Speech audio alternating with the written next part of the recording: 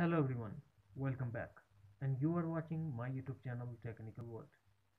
Today in this video, I'm going to show you how to fix cellular data option missing on iPhone and iPad after iOS 14 update.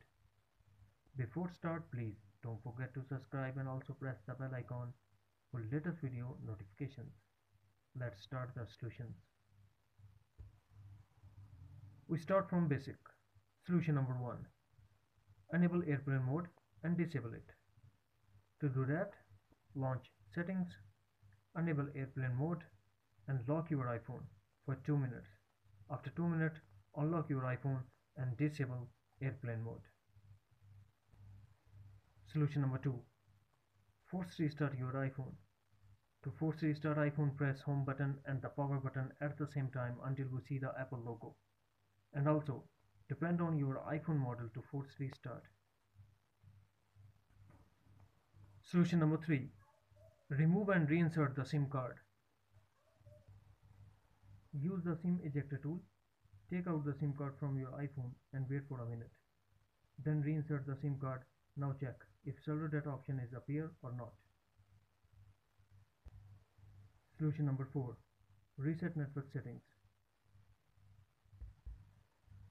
Resetting the network settings will delete your Wi-Fi network and passwords, APN VPN setting and cellular setting as well. To reset network settings on iPhone, launch Settings, tap General, tap Reset Network Settings, put your passcode and tap again Reset Network Settings to confirm your action. Solution number 5. Update your iPhone to latest version of iOS. To update iPhone, first go to Settings and connect to Wi-Fi and make sure that we have a strong Wi-Fi connection. Then tap General, tap Software Update and update your iPhone if update is available. Solution number 6. Update carrier setting. To update carrier settings, launch Settings, then go to General and tap About.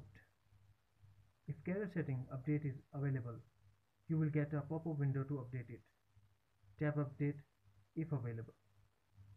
That's it. Friends, if you found this video helpful, then please like and share as well. Thanks for watching. Take care.